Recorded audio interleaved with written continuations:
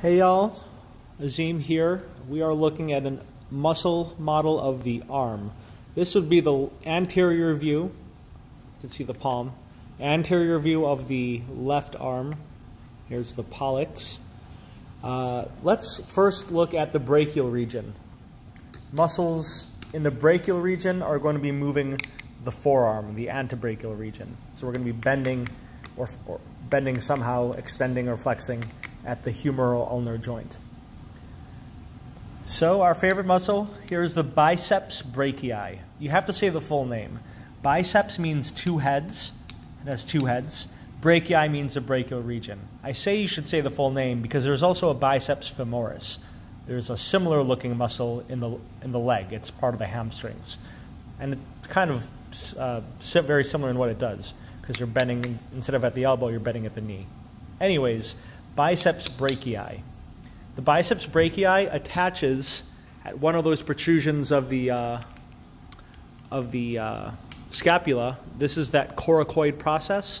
So not the acromion process, which is what the clavicle attaches to. It's the coracoid process. And so you've got this attachment point, this origin, and then going down, down the arm. Biceps brachii helps you flex at the humeral ulnar joint. Other muscles that help you do the same thing, if you look deep to the biceps brachii, you find another muscle. So it's a bit flatter and wider. This is the brachialis. Biceps brachii, and then deep to it, that's the brachialis.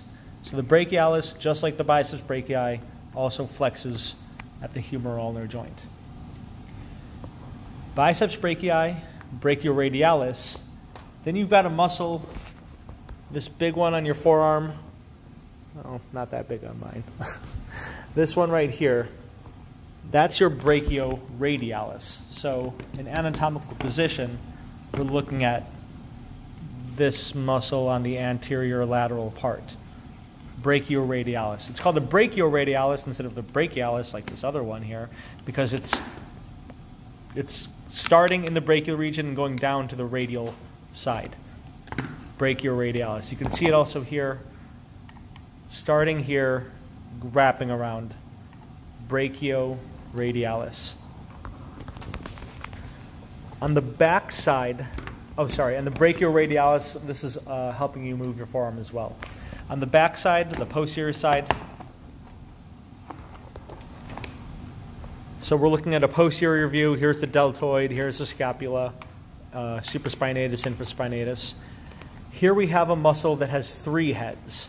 So biceps had two heads, this has three heads, one's kind of deeper. This is the triceps, triceps brachii. Triceps brachii helps you extend your elbow, helps you extend your humeral ulnar joint.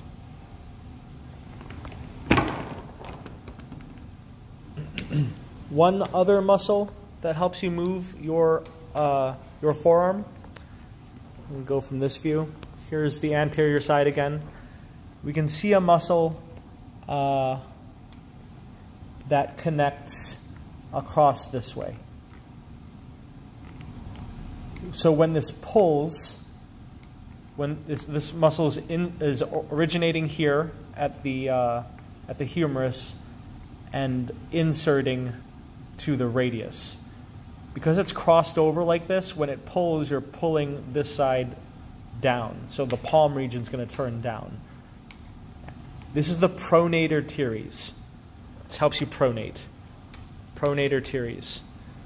So once again, biceps brachii, brachialis underneath, deep to it. Brachioradialis, pronator teres, triceps brachii.